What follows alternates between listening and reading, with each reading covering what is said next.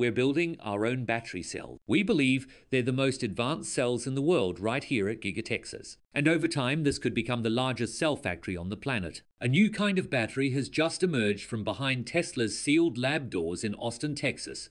And it's nothing like what came before. No flashy launch, no press event. Just a quiet breakthrough that's now sending shockwaves through the EV world. From the outside, it looks like any other battery pack. But inside, it's faster, safer, and more powerful than anyone thought possible. It doesn't just store energy, it delivers it instantly with no fade, no lag, and no overheating. Tesla hasn't just improved the battery, they've changed the game forever. The old game lithium's limitations. For more than a decade, the electric car race revolved around one material, lithium. It powered everything from luxury sedans to budget EVs and was seen as the unquestioned heart of the industry. But lithium came with baggage. Every engineer knew its weaknesses: slow charging, gradual capacity loss, and the looming risk of thermal runaway when temperatures climbed too high. The best minds in the field tried to patch these flaws: faster chargers, improved cooling, new cell designs, but the gains were always incremental. A few extra miles of range here, a couple of minutes shaved off charging there. Progress, yes, but slow progress. The conversation became one of managing limitations, not overcoming them. Even as headlines celebrated each breakthrough, the core problems never disappeared. Lithium was still expensive, difficult to source, and vulnerable to global supply chain politics. While the industry focused on squeezing more life out of the same old chemistry, Tesla quietly stepped away from the crowd. They weren't trying to win the old game, they were preparing to end it entirely. The Austin breakthrough. It all started with a question. Why keep fighting lithium's weaknesses when another path was right there untouched? Inside Tesla's Austin lab, a small team began experimenting with aluminum, a metal dismissed by researchers for decades. It was cheap, abundant, and incredibly conductive. But it had one fatal flaw: ion lock. Aluminum ions could hold energy, but they couldn't release it quickly enough for real-world use. That was the wall no one could break until Tesla did. They developed a proprietary carbon graphene substrate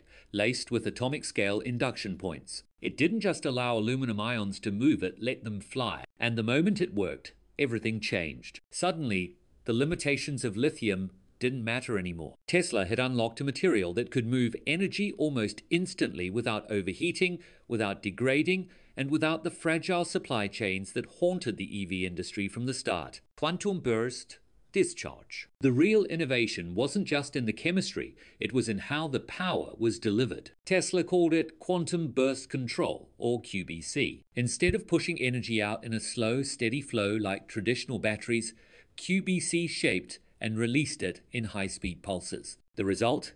Instant torque with zero lag, as if the car could anticipate the driver's foot before it moved. Lab tests showed numbers that didn't even seem real.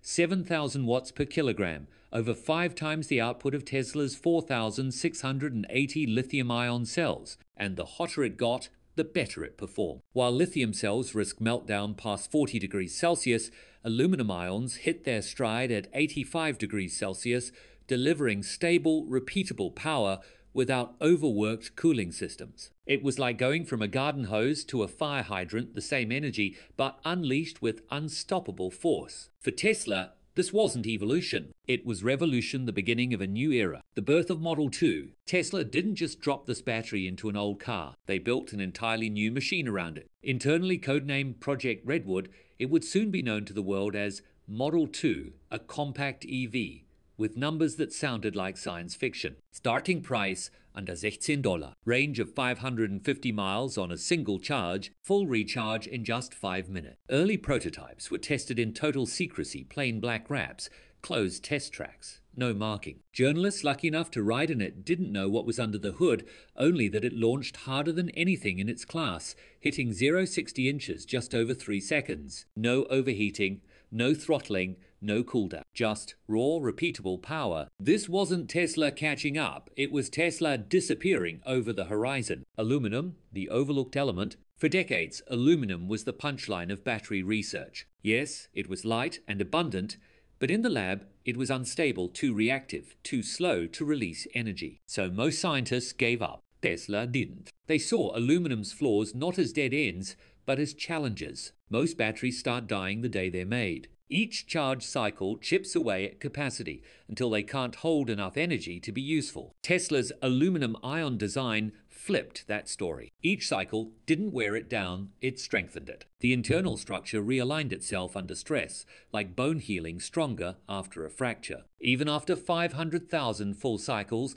the battery still delivered 100% of its original performance, equivalent to a century of daily use without fading. Regenerative braking became nearly perfect, capturing up to 98% of normally wasted energy. In city driving, that meant up to 20% extra range without ever plugging in. Extreme heat, cold, rapid acceleration, nothing fazed it. The battery didn't just survive stress, it thrived on it. The old rules of battery life no longer apply. Giga Mexico and the swarm. Tesla knew a breakthrough this big couldn't be built slowly. That's why the first aluminum-ion hub rose at Giga Mexico, a factory designed from scratch for speed, efficiency, and sustainability. Gone was the slow, water-heavy coating process of lithium plung. In its place, a dry electrode method that halved production time and saved billions of gallons of water every year. From raw materials to finished packs, just 72 hours. But Mexico was only the start. Tesla's plan was to swarm dozens of small, autonomous microfactories spread worldwide,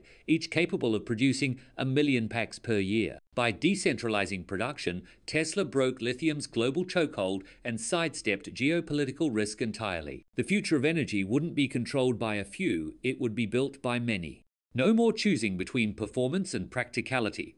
Tesla is giving you both and delivering it at scale. And thanks to the new design, simplicity, lower material needs, and reduced complexity, Tesla's cost to build each unit has dropped significantly. Whether they pass those savings to customers or keep the margin, the edge is theirs.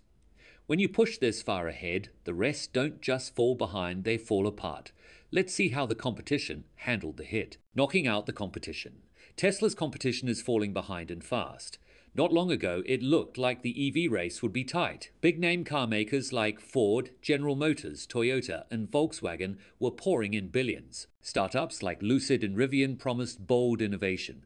Chinese giant BYD was dominating global sales. For a minute, it really seemed like Tesla's lead might not last. Then came the carbon wrap motor, and everything changed. Most of these legacy automakers still build electric cars using platforms designed for gasoline engines. That means their EVs are heavier, less efficient, and more expensive to make. Their factories were built for gas-powered cars, not electric ones, and they rely heavily on suppliers for key parts, especially batteries. Tesla doesn't. Every Tesla is designed from scratch to be electric. Their factories are built for EVs from the ground up. They make their own batteries. They now even make motors that no one else in the industry can match. While other companies are just catching up to Tesla's last big breakthrough, Tesla